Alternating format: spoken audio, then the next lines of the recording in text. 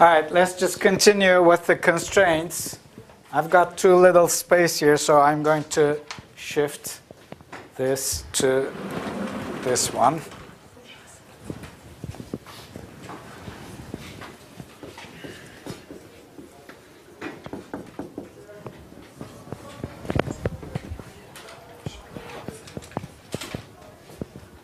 Now, if you look at the table we put down in the previous lecture, actually it tells you what the constraints should be. There's a constraint on the man-hours available in the assembly department. It simply says that whatever time you spend in the assembly department for the production of each type of car, it should not exceed your 30,000 man-hour limit. For the second one, painting and finishing department, the available man-hours happens to be 13,000, and for the last one, it's 6,000. So, assembly department, painting and finishing department, and checking out and testing department. Now, of course, on the left, you write down the actual hours you would spend in each of these departments.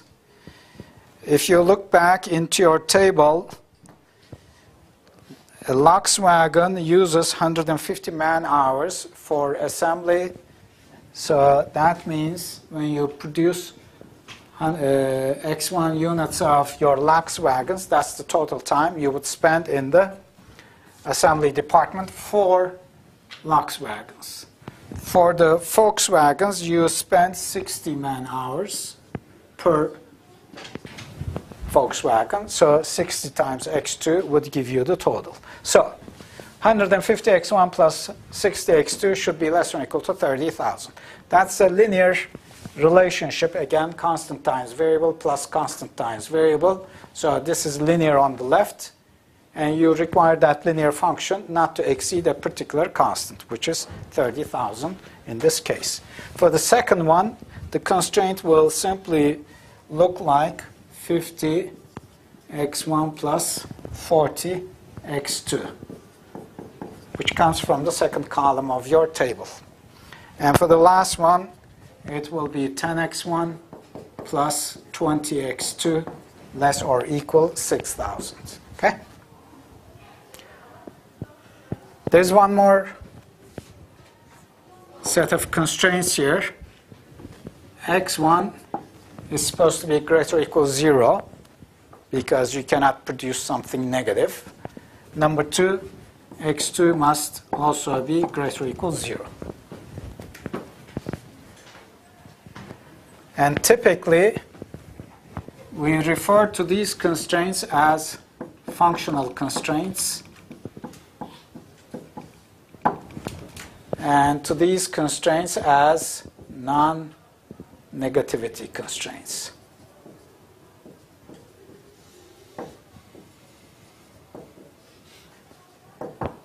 Now, the terminology about these things is not uniform throughout the world.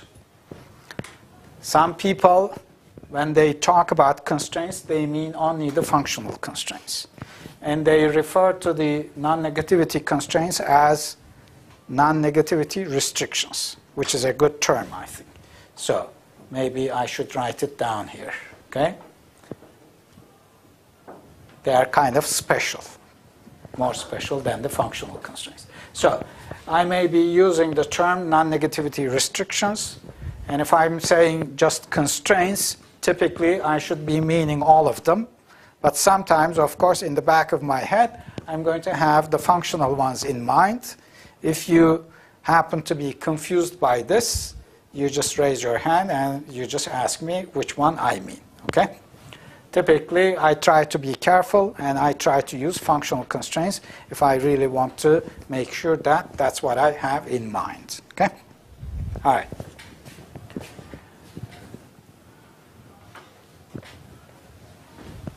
And the formulation of the problem, I'm going to write it separately here. formulation of this particular problem as a linear programming problem. LP stands for linear programming. Typically, the way we write this down is, I'm just going to repeat what we had before. The objective function is maximization of 2x1 plus x2. Then we write down subject to, which is typically abbreviated to S dot T dot. And the subject to portion tells you what the constraints ought to be. So we simply repeat that. 100x1 plus 60x2 less than or equal 30,000. And 50x1 plus 40x2 is less than or equal to 13,000. And finally, 10x1 plus 20x2 is less than or equal to 6,000 and non-negativity. So I've got 5 constraints here. Okay? Let's call them number 1, number 2, number 3, number 4, and number 5.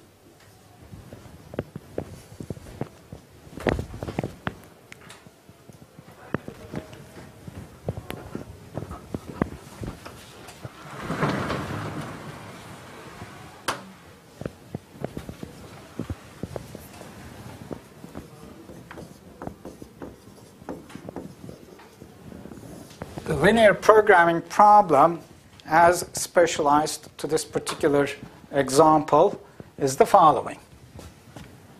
Find an assignment of numerical values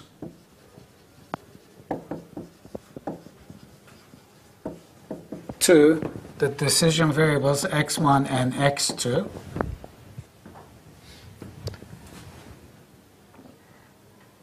such that all constraints 1 through 5 are satisfied, and the objective function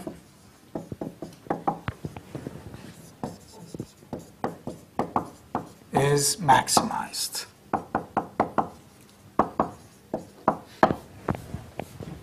Of course, if you have a linear minimization problem, then in that case, you replace the term maximized by the term minimized. Okay? All right, so this is the linear programming problem here. And there are 2 parts here. Number 1, you want to assign numerical values to your variables x1 and x2. Number 1, to satisfy the constraints, so that's one requirement. Number 2, of all those such assignments which satisfy the constraints, you want to pick a combination of x1 and x2 that maximizes the objective function. Okay? So that's the second part. That's the optimality part. So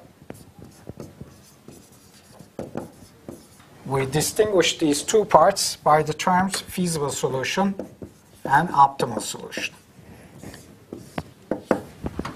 It is important to have a good sense of what these terms stand for. Most of mathematics is language development, so you have to be somewhat patient to acquire all this terminology. Okay, that's important. All right, feasible solution. Again, as specialized to this particular problem, a choice of numerical values for x1 and x2 that satisfies all constraints. That's what a feasible solution is all about. For example, if I assign the values 0, 0 to x1 and x2, is this a feasible solution or not? It's easy to check. You just plug in 0 for x1 and 0 for x2 into the left side of your constraints, which are listed here, and see if your inequalities are all satisfied. And of course, they are satisfied because the left sides are never greater than the positive numbers on the right side. And what is the objective value for this particular solution? 2x1 plus 1x2, which is 0. Okay? So it is feasible, all right, but that simply means don't do anything. Don't produce anything. Fine, then you profit nothing, which is fine for some people, but business people are more eager to make profit than just doing nothing. All right, what about, for example, if I assign the value, say 100 to the first one, 0 to the second? Is this feasible? I don't know. You put down the numbers to the left side and see if they are or not. The first constraint will tell you 150 times 100, that's going to be 15,000. And that's surely less than or equal to 30,000. So the first constraint is okay.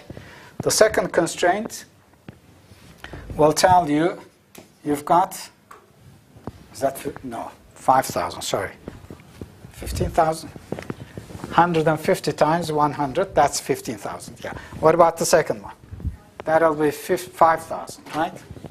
5,000 less than or equal to 13,000. That's also satisfied. And the last one is 10. So it will be 1k less or equal 6k. So all of them are satisfied. So this is also feasible. Okay? The profit value is how much? 200. All right. This looks elementary, but for some people, these things don't really sink in. That's the reason I'm giving all these numerical examples, because I do not want you to miss anything. If you already are familiar with all this stuff, fine, you just have to be patient, okay? This is for people who are newcomer to the situation. All right. What's an optimal solution in that case?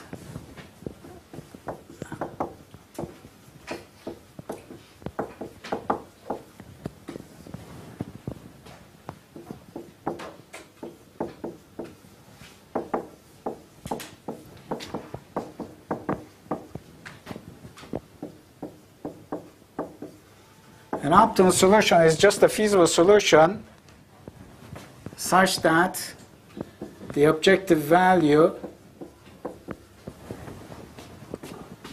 obtained or induced by this solution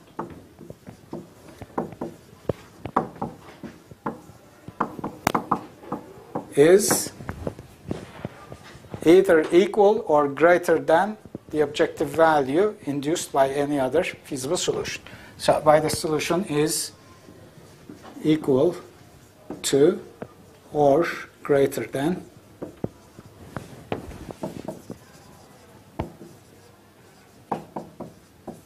the objective value of any other feasible solution.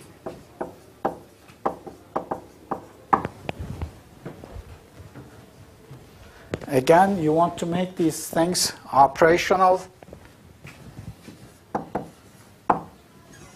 So let me put down extra stuff here. A solution with x1 assuming the particular value, say x1 bar, and x2 assuming the value x2 bar, is an optimal solution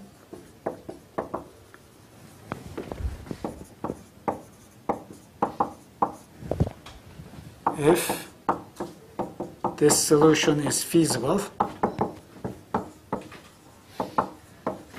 and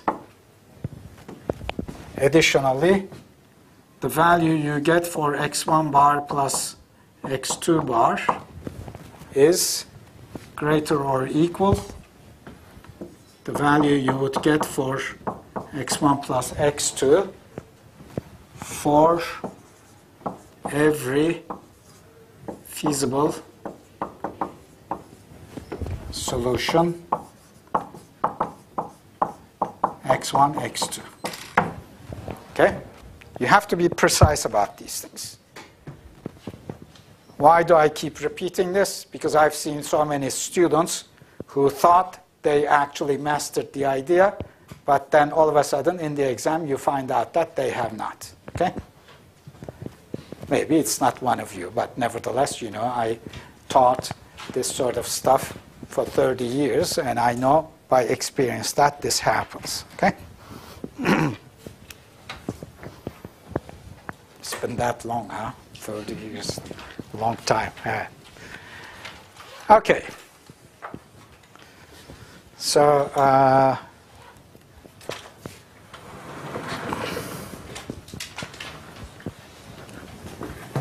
let's talk about the solution concepts now.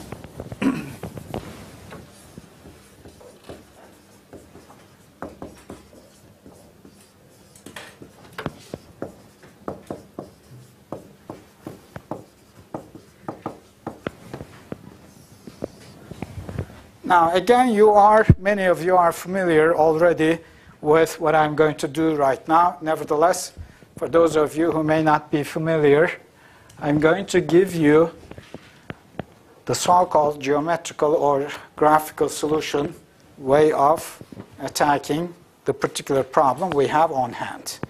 The problem we have on hand involves only two variables. That's why we can attack it using a graphical way. How do we do that? Well, we simply assign one axis to the x1 variable, assign the second axis to the x2 variable, and that gives you a planar region in the x1, x2 plane. Any point on that plane is just a possible solution, which may be feasible or not. Nevertheless, it's a proposed solution. So, when you have two variables, say x1, x2, we can represent everything in the x1, x2 plane, defined by two axes. So that's what I'm going to do. x1 axis, x2 axis. Now again, when you pick a point here, such a point has got two coordinates. One coordinate is here.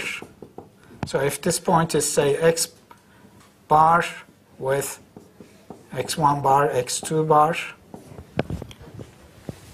I put a bar just to make sure that it's a particular solution, whereas x1, x2 is generic. It can stand for anything. Okay? All right, so this is a particular solution where the x1 bar value is just whatever number you've got here, and x2 bar is whatever you've got in the vertical axis. Okay? Looks trivial, but people sometimes they miss it for some reason. I don't know. Of course, you cannot really imagine what everybody has in his or her mind. Nevertheless, this is really straightforward. Okay, so let's go now to the representation of the feasible region. The feasible set of solutions in the x1, x2 plane. I'm going to take my constraints in equality form. So 150x1 plus 60x2 is equal to 30,000. That's the equality version of the first constraint. Okay? The second one is simply 50x1 plus 40x2 equal to 13,000. And the last one is 10x1 plus 20x2 is equal to 6,000. These are the defining equations for your constraints. Coin the term, write down the term. Defining equations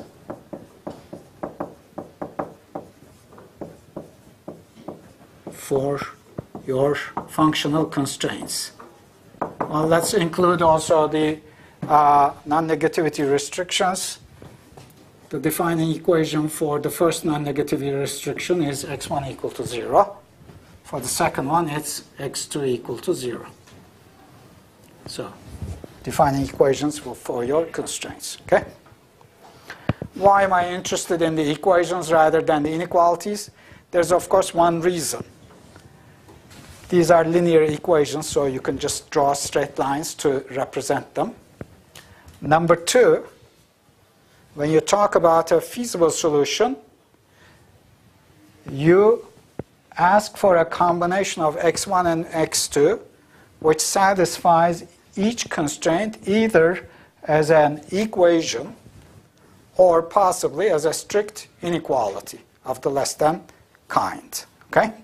So, of course, the less than kind type of inequalities can be derived from the equations once we have the picture for the equations. All right, so the first equation is just a linear line. It's a line. It's got intercepts at x1 equal to 0 and x2 equal to 0. When you put x1 equal to 0, you solve for x2 and you get, what do you get? 500? 500.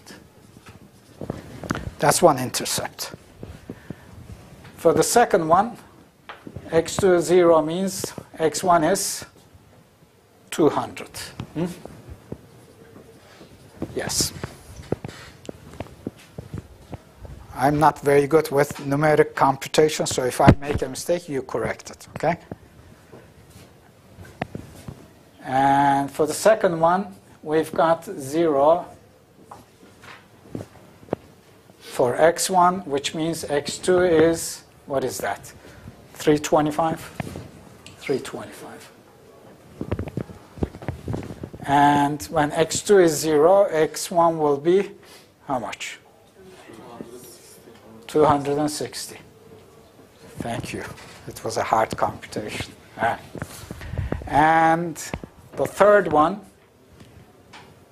has, what is it? x1 0 means x2 is 300, right? And when x2 is 0, x1 is 600. So these are for constraints number 1, number 2, number 3. For number 4 and number 5, when one of them is 0, the other one, it's concealed here. The other one is simply 0 times x2, actually. Okay? So whatever you assign to x2, it doesn't really matter. For that reason, both of these lines go through the origin. So there's only one intercept, which is not an intercept, it's just the origin. Okay? They go through the origin. Okay, so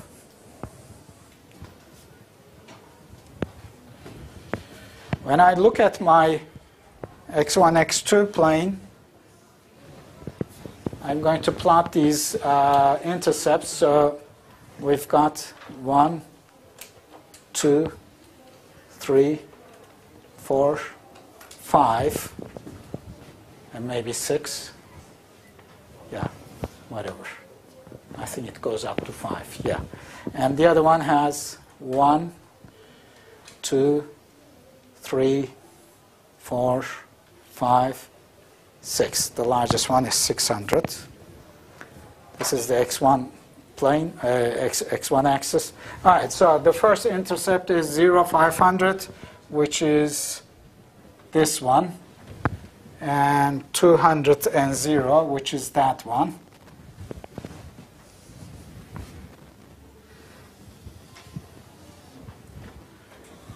So that's my constraint for number 1. Well, the equation version, okay?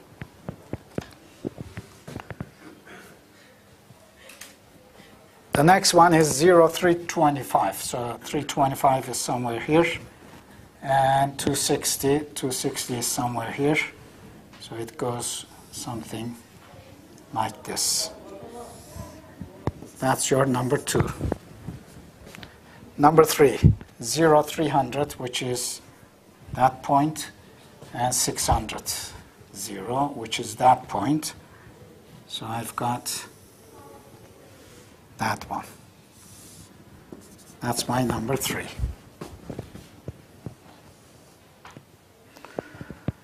Number 4 is x1 equal to 0. Well, x1 is equal to 0 along the vertical axis. Each point along the vertical axis has a coordinate of 0 for the x1 component. Okay? So this is number 4. And number 5 is the horizontal axis, because every point on the horizontal axis has a x2 value of 0. Okay? All right. So I've got my lines. Now my actual constraints are less than or equal to or possibly greater or equal form. First of all, let's handle the number 4 and number 5. Number 4 says x1 is either 0 or greater than 0, which means that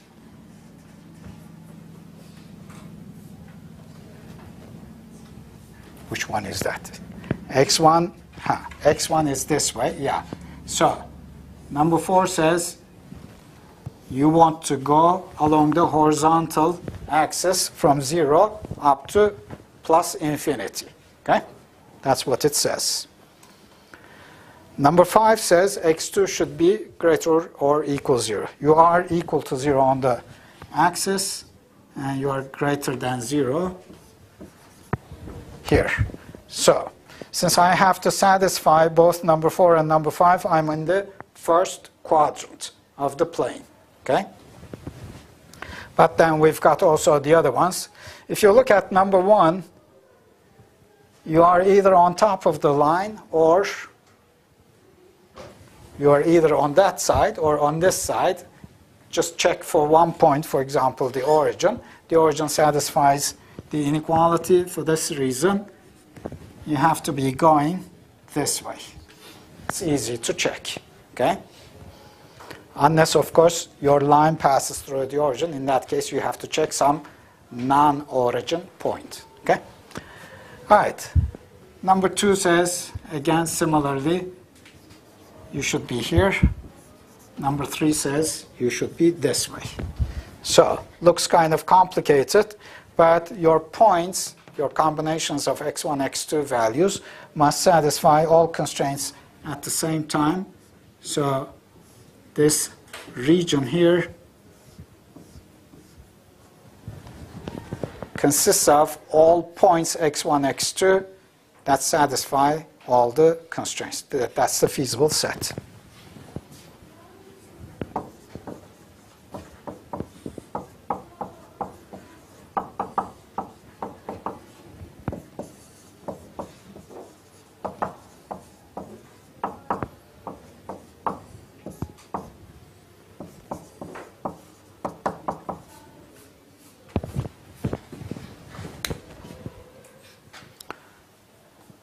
Now, the question is, I've got infinitely many, uncountably many points in the feasible region. So if I want to pick a feasible point which maximizes my objective function, I should somehow be able to do it, if I can. Of course, you already know how to do that from your elementary linear programming type of courses. At least some of you know that. But we'll just go through that here as well.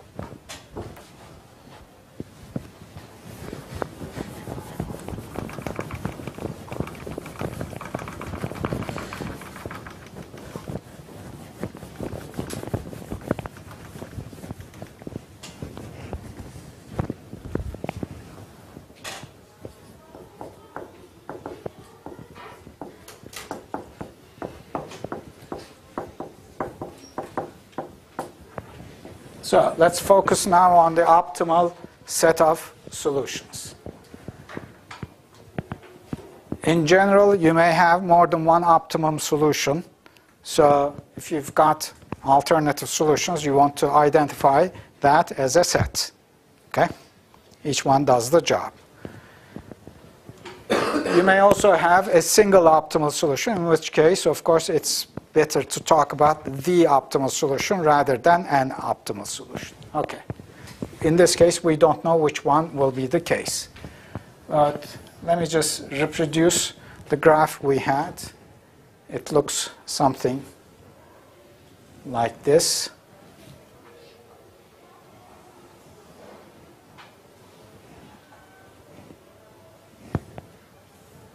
Where the first one, this is number 3.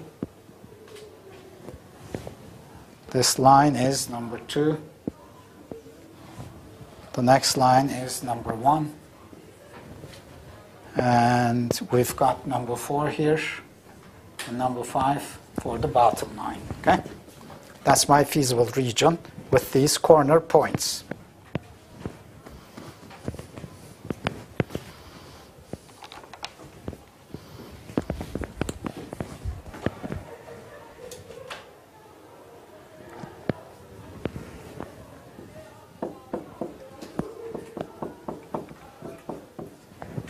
So we're investigating the objective function now, which is defined by z equals to x1 plus x2.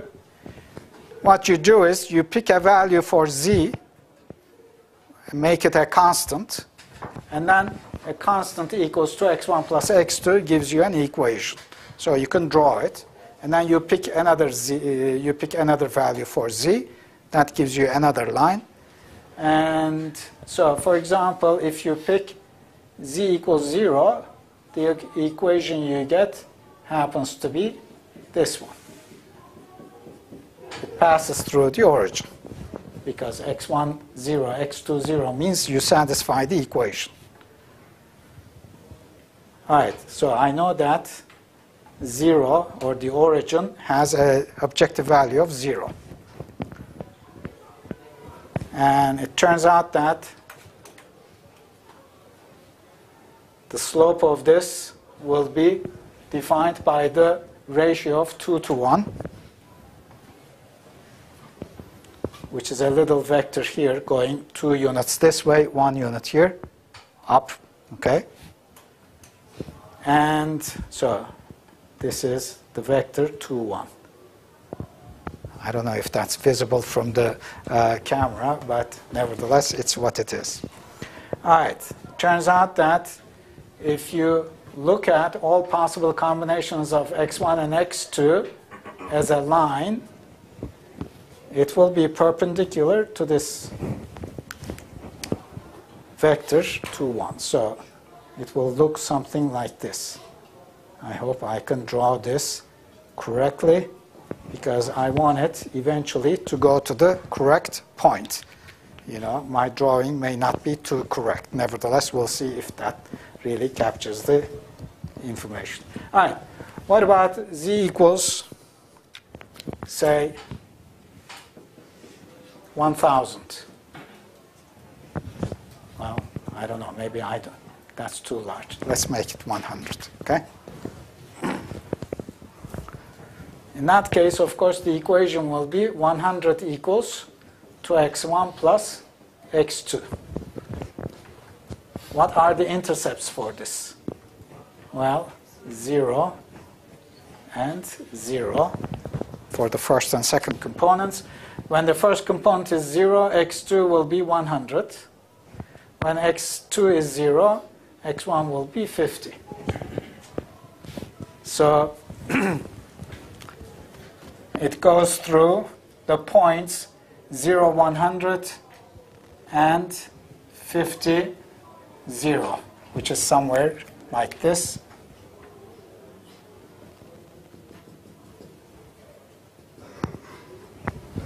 Okay, so the first one had z equals 0.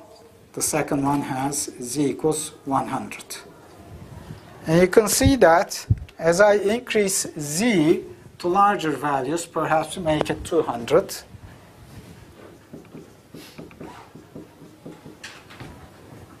in that case, of course, the intercepts will shift to twice as much.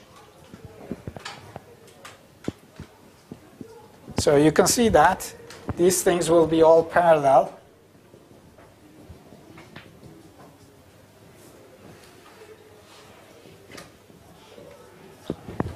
And the larger the value of z, the further upwards and to the right this line moves, always keeping itself parallel to the original line or keeping itself perpendicular to the little vector 2, 1 at the origin. Okay? And when you do this, it keeps going, and eventually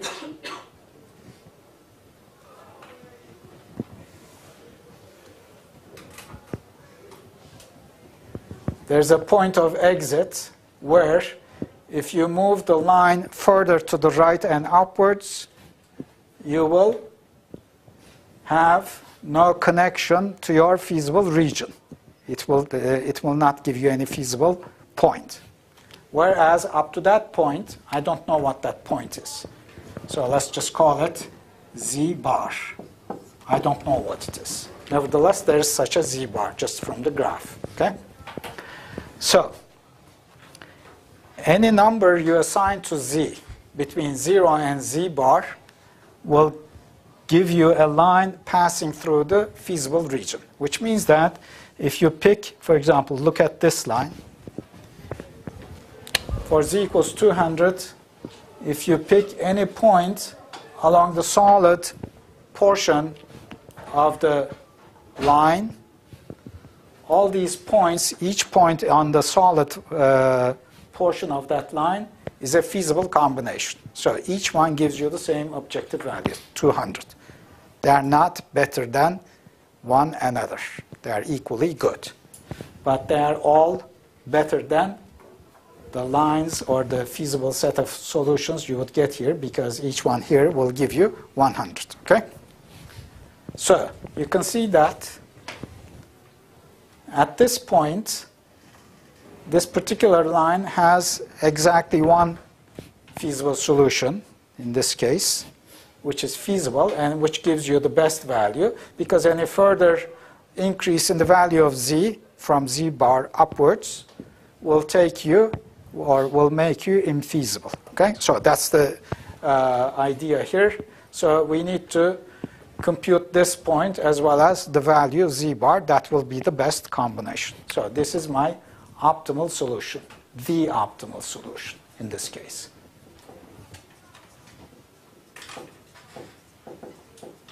How do I compute it? Well, it's really straightforward. This point happens to be at the intersection of lines 1 and 2. So you just write those equations down and solve for your x1 and x2. What's the equation for number 1? 150 x1. So this is the way you compute. 150 x1 plus 60 x2 equals z bar. The second equation, sorry, it's not z bar. It's 30,000. And the second equation, 50x1 plus 40x2 equals 13,000. So what you do is you multiply the second one by -3 and add it to the first one, and you get 0 here. And you get 120, so that will be -60. x2. And how much is this? 39 minus 30 minus 9,000. So this gives you x2 equals 9,000 divided by 60. How much is that? 450? 150. Thank you. You guys are better at computations than I am. Okay. x2 is 150. And how much is x1? Well, you use either the first or the second equation. 60 times 100, well, how much is it? 140. 140. You can solve for that using, for example, the first equation. Okay? Then, how much is z? 2 times 140 plus 1 time 150. That's 280 plus 380, 430. So, let's put our bars here because these are particular values and that's the optimal solution. Okay? So my optimal solution is 140, 150 with an objective value of 430. Okay? That's it. That's your solution. That's your optimal solution for this example.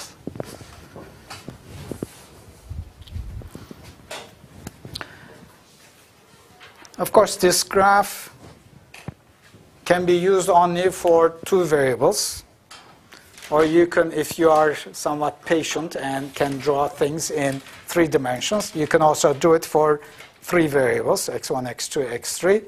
After that, God help you because you can't do it, okay? In your head, you may see it perhaps. Some people have a way of visualizing things. So for that reason, this is very limited. So don't be tempted to use it all the time. Nevertheless, it gives you good insights about what's happening with these kinds of problems.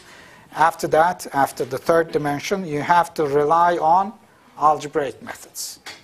That's why you need the simplex method, okay? Because typically, the linear programming problems we deal with may involve thousands, sometimes millions of variables. You've got too many, okay? All right. Any questions on any of this stuff?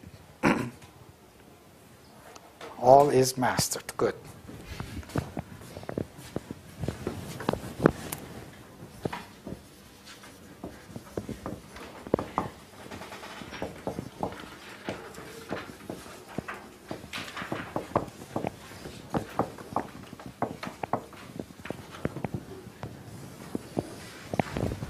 So this example tells you what the basic structure is.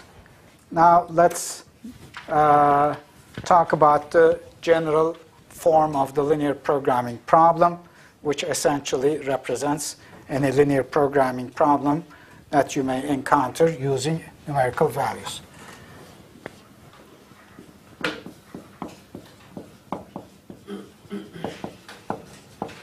So I'm going to use the constant n, which is generic here. It can stand for any positive integer, for the number of variables of the problem. And I'm going to use m for the number of functional constraints of the problem.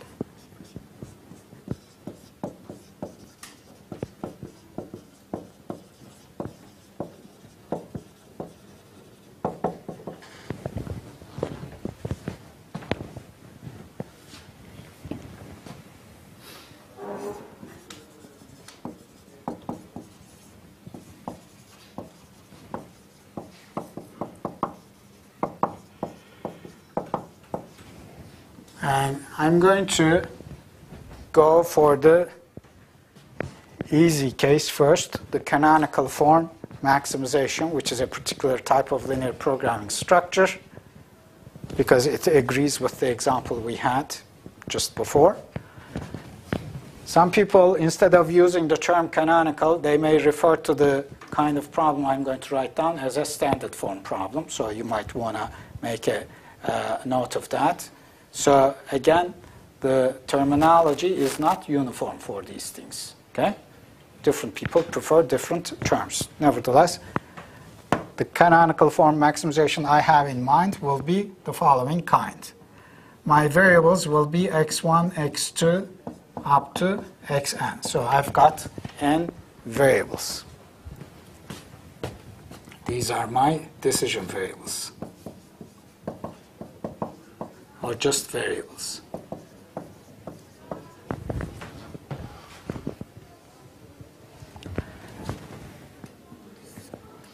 Now I'm going to have certain constants, C1, C2, Cn, associated with the variables x1, x2, xn. These are the objective function coefficients of the variables x1 up to xn. Okay? Then I've got numbers A11, A12, A1n. These are numbers. These are the left-hand side coefficients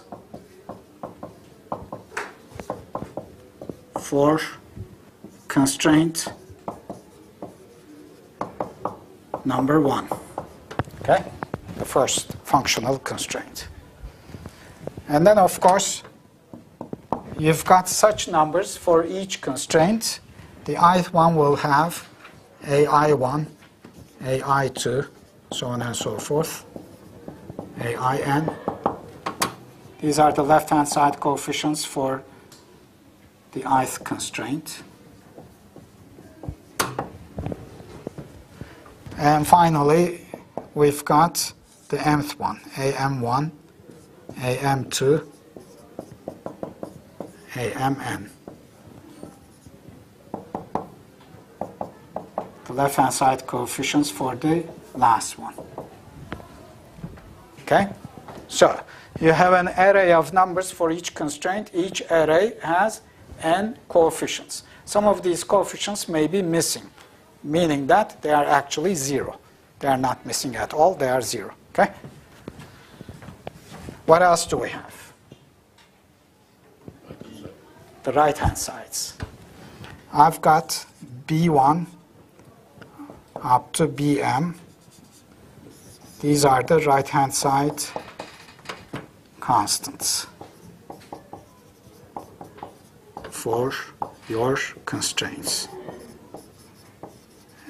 As I said, when I refer to constraints, I mean the functional constraints. Okay? All right, so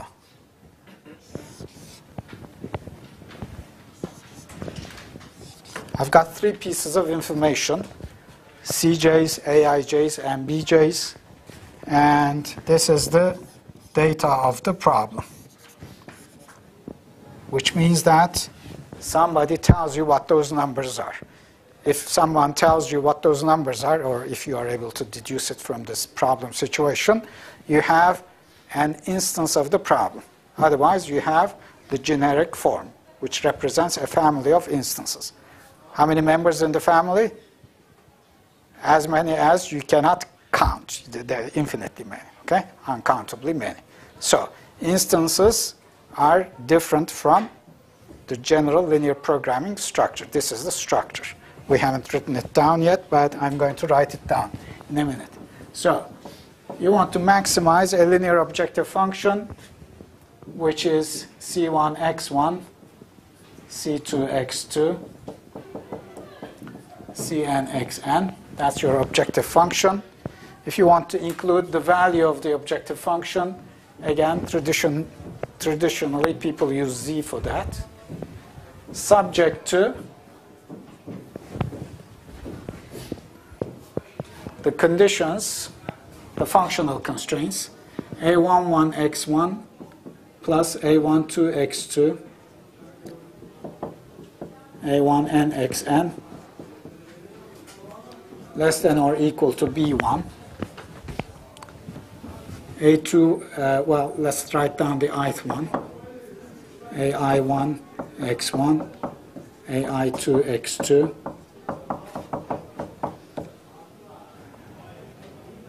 AIN xn less than or equal to bi.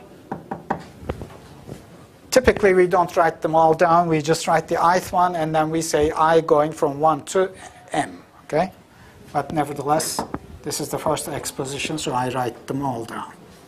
AM1 plus AM2, AMN xn less or equal bm. These are the functional constraints. And finally, I'm going to assume all variables are non-negative.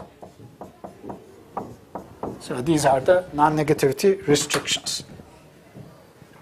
Canonical form refers to, well, canonical form maximization refers to the maximization of a linear function subject to less than or equal to type functional constraints with non-negative variables. There are many types of deviations from these, but nevertheless, we'll go into that later. The short form for this is to minimize Cj xj, j going from 1 to n, subject to summation aij, j going from 1 to n, less than or equal to bi, and this is repeated for each I going from 1 to m. So this is a family of constraints in compact form with xj non-negative for each j.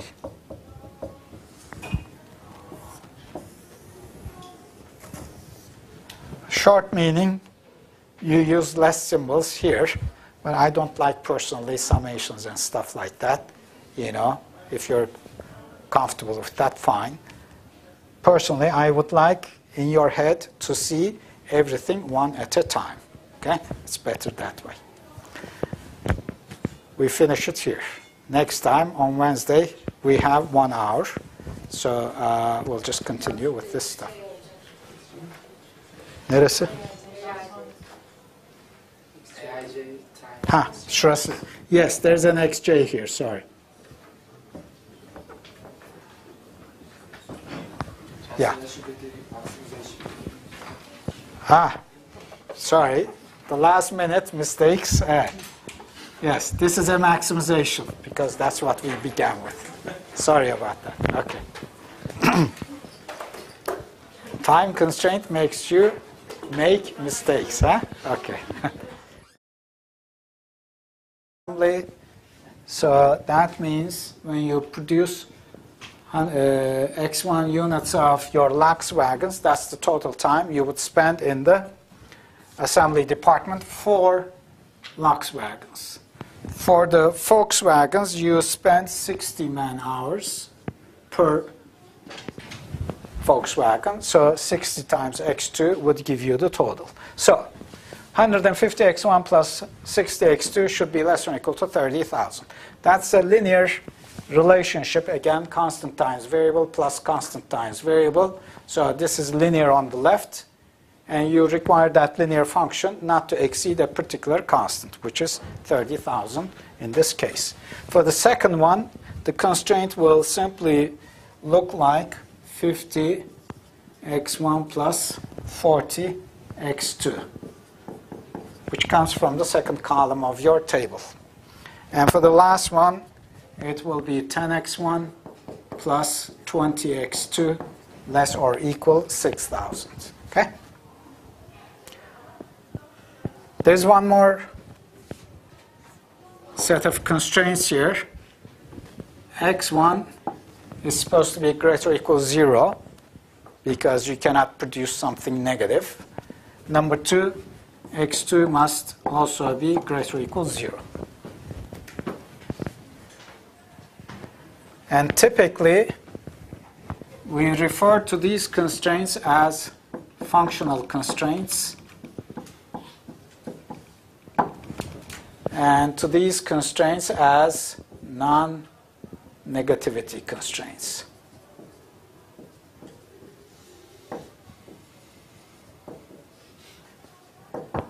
Now, the terminology about these things is not use 60x2 less than or equal 30,000 and 50x1 plus 40x2 is less than or equal to 13,000.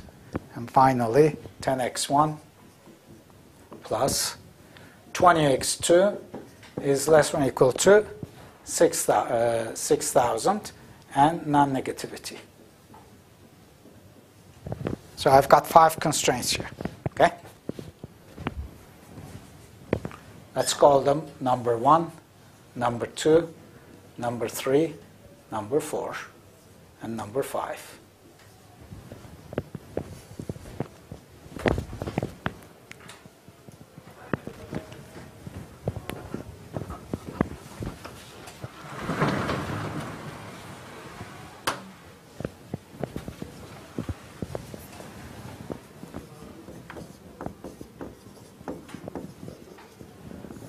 The linear programming problem, as specialized to this particular example, is the following. Find an assignment of numerical values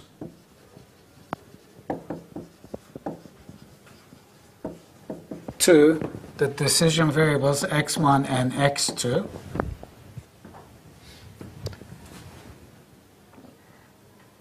such that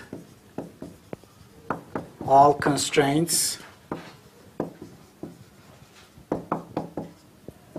1 through 5 are satisfied, and the object uniform throughout the world. Some people, when they talk about constraints, they mean only the functional constraints. And they refer to the non-negativity constraints as non-negativity restrictions, which is a good term, I think. So maybe I should write it down here, okay? They are kind of special, more special than the functional constraints. So I may be using the term non-negativity restrictions, and if I'm saying just constraints, typically I should be meaning all of them. But sometimes, of course, in the back of my head, I'm going to have the functional ones in mind. If you happen to be confused by this, you just raise your hand and you just ask me which one I mean, okay? Typically, I try to be careful and I try to use functional constraints if I really want to make sure that that's what I have in mind, okay? All right.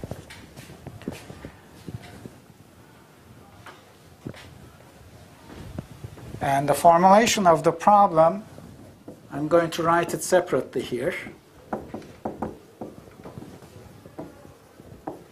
Formulation of this particular problem as a linear programming problem. LP stands for linear programming. Typically, the way we write this down is, I'm just going to repeat what we had before. The objective function is maximization of 2x1 plus x2. Then we write down subject to, which is typically abbreviated to S dot T dot, and the subject to portion tells you what the constraints ought to be.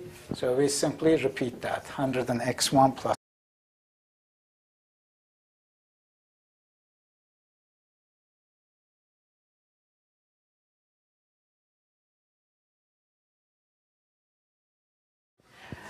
All right, let's just continue with the constraints. I've got too little space here, so I'm going to shift this to this one.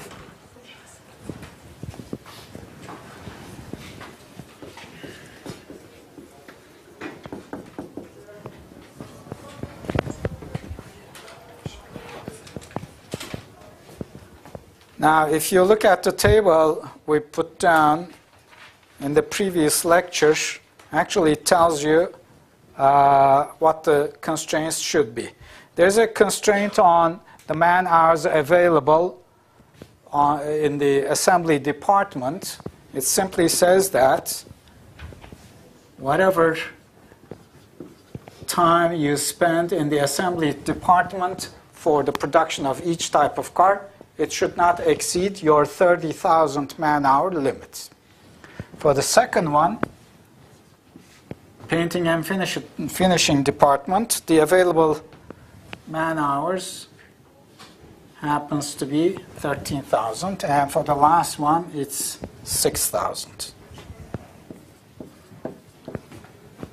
So, assembly department, painting and finishing department, and checking out and testing department. Now, of course, on the left, you write down the actual hours you would spend in each of these departments. If you look back into your table, a Volkswagen uses 150 man-hours for assembly function.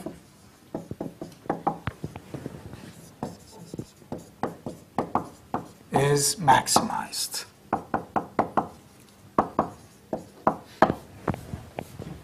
Of course, if you have a linear minimization problem, then in that case, you replace the term maximized by the term minimized. Okay?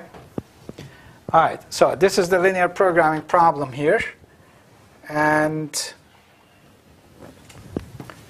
there are two parts here. Number one, you want to assign numerical values to your variables x1 and x2. Number one, to satisfy the constraints. So that's one requirement.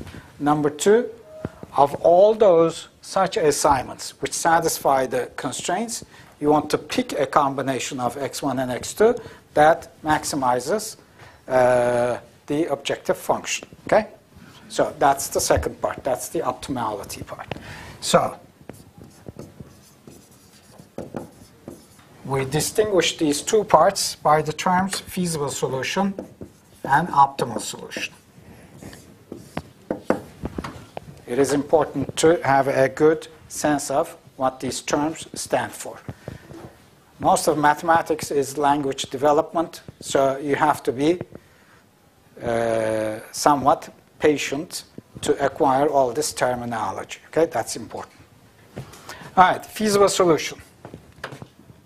Again, as specialized to this particular problem, a choice of numerical values for x1 and x2 that satisfies all constraints.